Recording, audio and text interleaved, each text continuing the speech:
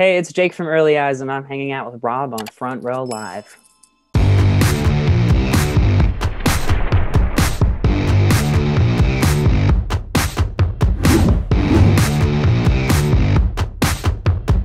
Before we talk about your music, I want to talk about your signing to Epitaph because it's something that's fairly recent. So how did that kind of happen for you guys? And what was it about Epitaph that you guys felt was the right label for Early Eyes? The way it kind of happened was one of those just like chance. Our manager got an email that was like from Epitaph, and he kind of gave us the whole like, sometimes they just like send out emails, that doesn't mean like that they want to sign us or anything. And then by the end of that day, he was like, hey, Epitaph wants to sign you. So it was like, yeah. And we had been like in having a little bit of the beginnings of conversations with some other labels as well. But what struck us really as something incredible and awesome about Epitaph is like the amount of freedom that they give their artists. Like they said, we went up and had a meeting with them and went up, down. I'm in Minnesota. We went down and had a meeting with them in LA, and they kind of like explained that it was like, we just want to be here to support you. And that was like a very, I don't know. We knew we were in good hands. That's cool. And I feel like Epitaph's been really I wouldn't say taking chances, but they're starting to open up their roster a little more. Yeah. Before it used to be such a strictly punk kind of label, but now I feel like I'm listening to so many different genres, which is incredible. Yeah. So as far as Early Eyes goes, you guys recently dropped your Sunbathing EP, and such a beautiful EP. Like these 5 tracks are incredible. Like I want to talk about like that creative process and, what was that like kind of teaming up together as a band, especially during these times and making this EP happen?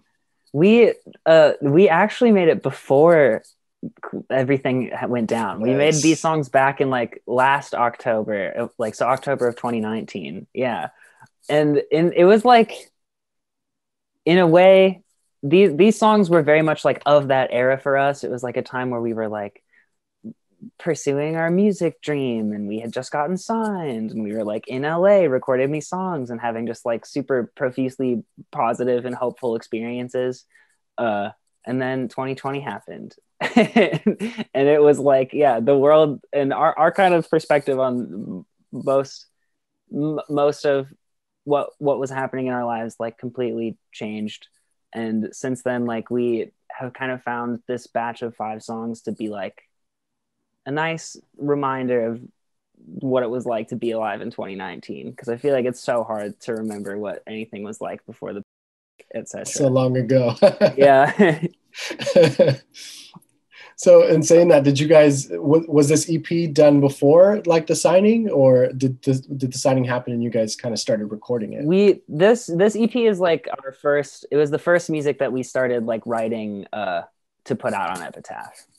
So we had like known that we had signed, and we were like, the gears were tumbling. How much pressure was added now that you guys knew there was a label, and then there was even an even bigger team behind you guys now? In a way, having a bigger team helped us, I think, feel like a little more relaxed and like a little more comfortable, but also like, because it was like, we have such a good reputation, like Epitaph as a label, we have like such a high reputation to hold up. We were like, okay, it's got to be really good though. Yeah. So it was like the pressure is definitely on. So as far as like going into the studio to recording these tracks, who did you guys work with as far as a producer, and what was it about this producer that you guys felt was the right fit? Yeah, every other track on Sunbathing actually is it's 2 different producers, but they swap back and forth. So the first one, the first song is, all the odds, I should say, are done. Wait, do I have that backwards? I do have that backwards. Sorry, forget the track list. Never mind. Forget everything I just said. To sum it up, we worked with Eric Palmquist out in Los Angeles, and it was a wonderful time. That was kind of our like foray into the, like, I guess, studio experience, because like in the past we had been working with Chris Koza, who's like a wonderful, incredible person, but it was like a little more low-key. We were kind of just like back and forth in between work and whatnot, like in the studio, and we never really got to like sit down like the way we did in LA with Eric Palmquist, and just we were like, okay, we have a month, let's put together however many songs, like let's make music. So that was like, yeah, it was super rad. And then the other tracks on the record are produced by Jacob Vanyo, who's a like songwriter out of Nashville, songwriter producer, I should say, out of Nashville, who like we met in just one of those like co-writes. We met up like in just like a general co-writing session, but we hit it off and we were like, let's keep this train rolling. We're having fun here, right? How did the dynamic of both producers kind of challenge you guys in order to be like better musicians, better artists, better singers for this EP? For sure, yeah. Like again, we had never really been in the studio before, so like we had to come to terms with and wake up to so many things in our first like session in Los Angeles. We were like the doors had opened and there were so many things to look at, and we had to just like keep walking to finish the job. So yeah, we like pretty much in every aspect of ourselves, we had to like step our game up. And then moving forward into like the Jacob Vanyo thing, that was our first real experience like writing songs while you record them. And that was something that we'd never done before. Usually we'd like bring prepared songs or like have at least an idea. But we were like, let's start from scratch and like write songs and just put them in the box and put them out. And it was, yeah. So that was like writing in the studio was something else that was really new to us. So it was like another hurdle to jump over. Did they kind of challenge you in like having different vocal ranges when it comes to these songs? In some ways, yeah, and in other ways, no. Like it was, like in LA, it was a lot more like the lights were off, the mood was on. Like let's like get this like emotional, passionate. Like let's make sure that like the amount of work that we put into the like music part is also the amount of work that goes into the emotion part. And then in Nashville, it was like we're hanging out and making music, like, which was, yeah.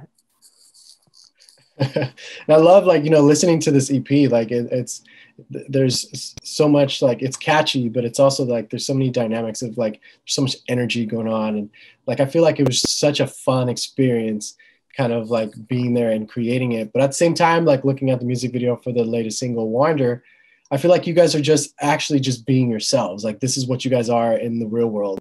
And yeah, like that's pretty cool. Cause it's like, as you kind of mentioned before, like Epitaph is letting you be you, letting you guys do what you guys normally do. So how important is that for you guys, especially because you're introducing yourself to the world in a whole new level?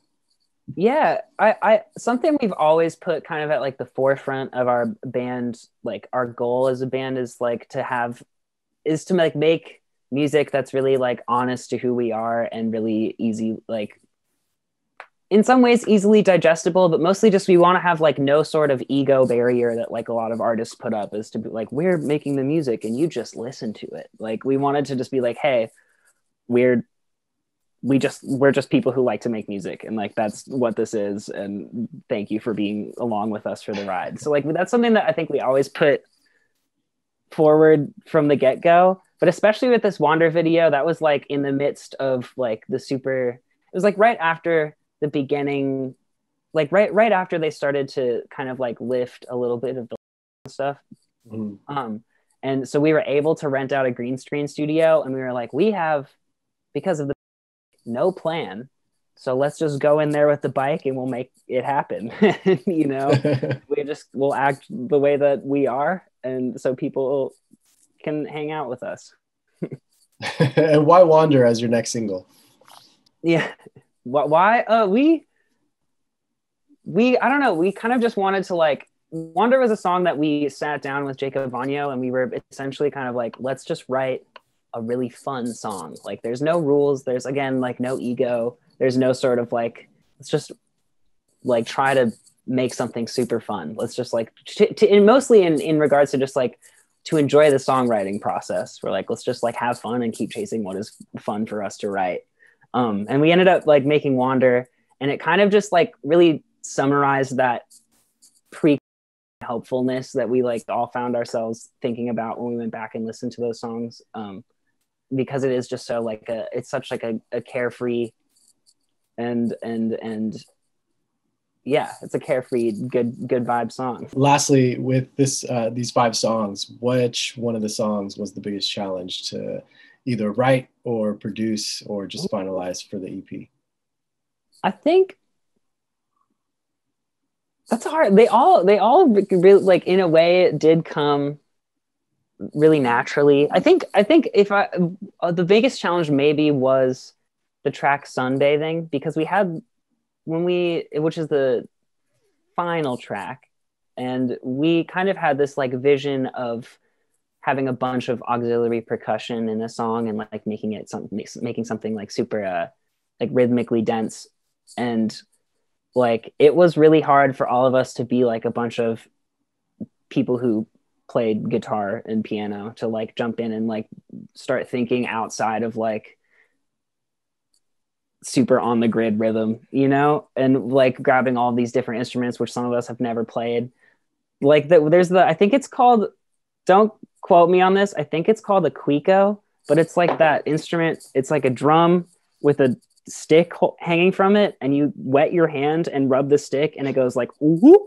It makes like that sound. That's a first for me. Right? I know, it's like so we like, it was like, it was straight up like hard to play a lot of the stuff that's going on in that song. We also asked our friend Daniel Chavez from Minneapolis. He grew up in LA, so he came out and recorded some trumpet and did a lot of the like auxiliary percussion that's on that track as well. But yeah, it was like, it was very hard to just kind of organize our thoughts into something coherent in terms of rhythm. That's amazing, man. Yeah. Well, congratulations with the signing and congratulations with Sunbathing EP. Thank you. You have made me a new fan, so definitely looking forward to more music from you guys.